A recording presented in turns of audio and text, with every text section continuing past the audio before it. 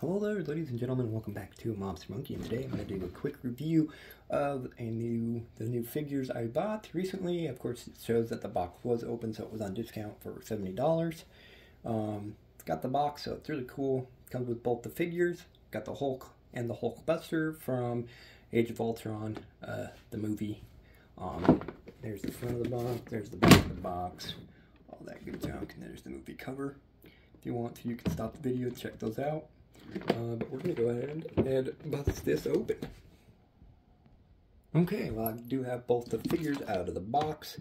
First things first, we're going to, of course, talk about the Incredible Hulk, since that's kind of what my channel's all about, is the Hulk. First thing I noticed is he's kind of just mediocre.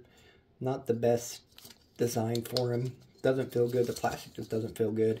The face looks actually really decent on him. I also like the veins because he's being possessed by the Scarlet Witch. So I like the veins. I like the face, the eyes, but everything else just feels weird on him. Kind of feels tight. You can see he's got the double jointed elbows, but they're showing, they're not hidden. Same thing with the knees, got the double jointed knees, but not hidden. Kind of just feels like a normal big character, not really a Hulk. Doesn't come with any extra hands, so he's just got fists. Kind of sucks on that line, but articulation, got full shoulder range, got the bicep, got the dual elbow or double elbow pins, got the wrist rotation, and there is wrist bend, but it's kind of stiff.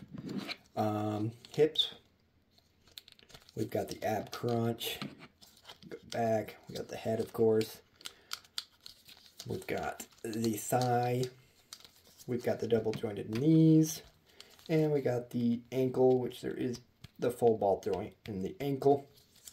Kind of going through this fast, I'm sorry. A little bit of texture on the pants, but overall, not my favorite Hulk. I'm glad that they've gotten away from this. I'm not a big fan of the movie Hulk figures they do. They don't really do a good job with them, but gotta have them for your collection. Now, I am excited about the Hulk Buster, but you can see that they spent majority of their time doing Hulk Buster. They were like, focus Hulk Buster because everybody's going to want the Hulk Buster instead of the Hulk. Instead of focusing on kind of the Hulk, they went with the Hulk Buster, which is fine. I think he looks and feels really cool. I'm glad to have a Hulk Buster for the collection so I can show Hulk beating the snot out of it.